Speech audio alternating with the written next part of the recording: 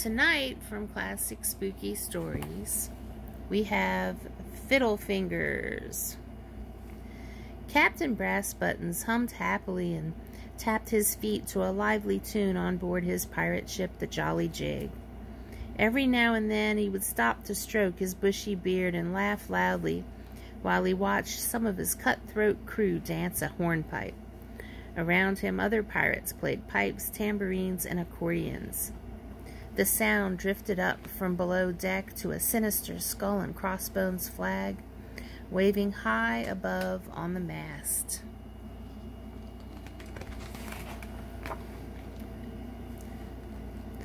"Look lively, lads! Ha ha ha!" bellowed Captain Brassbuttons, who was really enjoying himself. So were his loyal band of buccaneers, although they were armed to the teeth with pistols and cutlasses. The weapons were now next to useless and rusting badly. You see, the pirates preferred to make music and have a merry time. After all, the raiding ships and carrying off of their treasures was hard and dangerous work, which was one of the reasons why they had not done it in a very long time. But there was another reason, too. These days, the Jolly Jig and her crew spent most of their time at the bottom of the sea. For the Jolly Jig was a ghost ship, and Captain Brassbuttons and his colorful crew were ghost pirates. "'Tis a pity we don't have a fiddle player among us, Cap'n," said Patch one day, as he rested a moment against the ship's big wooden wheel. "To be sure," sighed Brassbuttons. "That would be more of a treasure than all the booty we ever bagged." "But that's enough fun for now, me hearties," continued Brassbuttons, "for 'tis high time we made ready to set sail again."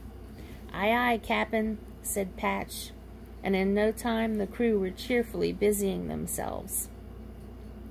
They hauled on ropes, unfurled the ghostly white sails, and made ready to raise their phantom ship above the waves. Meanwhile, Captain Brassbuttons hurried to his cabin to put on his best boots, waistcoat, and hat. A short while later, the Jolly Jig rose majestically from beneath the waves to haunt the high seas, which it did whenever the moon was full. Passengers on passing ships would stare in amazement at the sight of the fantastic phantom ship. From its glowing decks came the sound of music and merry voices as the creepy crew sang and played. What's more, the ghostly ship was thought to bring good luck to all who saw it. But all that was about to change. That night, as the moon faded, the Jolly Jig sank again towards its watery grave. But just as it was about to touch bottom, a strong undersea current picked the ghost ship up and swept it along. Brassbuttons and his men were horrified. All they could do was hang on grimly while the Jolly Jig did its own wild dance along the ocean floor. At last, the ship settled, and its shaken crew floated out from their hiding places. "Shiver me timbers," uttered Bones. "That was enough to set any ghost a-quakin' and a-shakin'." Captain Brassbuttons drifted up onto the deck to check the Jolly Jig was still in one piece. To his surprise, the wreck of another old vessel lay in the soft sand nearby. "Ahoy, me hearties!" Brassbuttons called his men and pointed eagerly. "'Tis time to go a-pirating again." Before long, the pirate raiding party had set off in the longboat, rowing just above the seabed towards the wreck.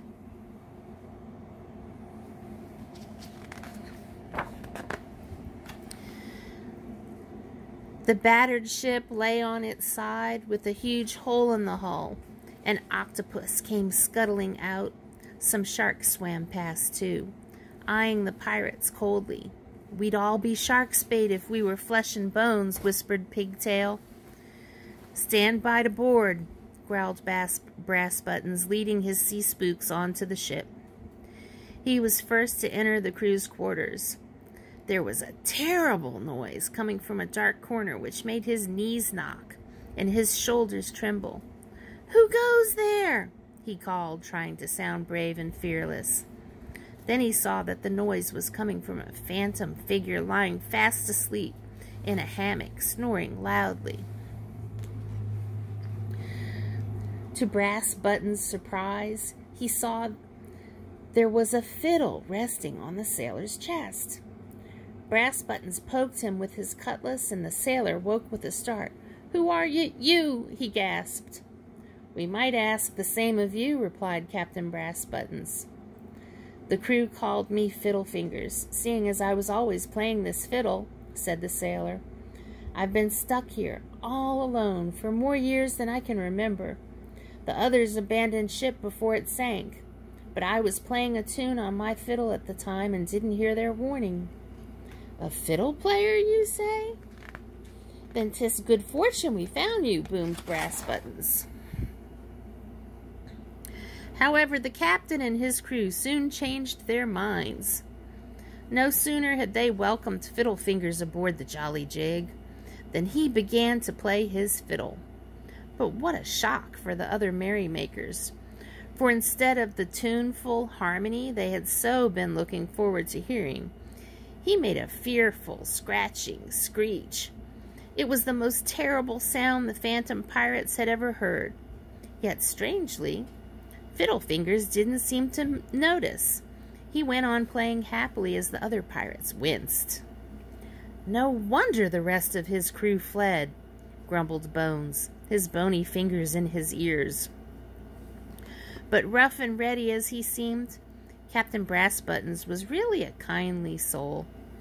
He felt sorry for Fiddlefingers, left for so long without any ship's company, and he didn't have the heart to send him on his watery way again. So that gloomy day spelled the doom for the sorry spooks aboard the Jolly Jig. There was no more laughter, dancing, or merry music. Instead, all that could be heard when the ghost ship next appeared beneath the full moon were the woeful wails, horrified howls, and ghastly groans of her poor, suffering crew as they tried to drown out the sound of the awful fiddling. As for Fiddlefingers, he just smiled happily and played on and on and on.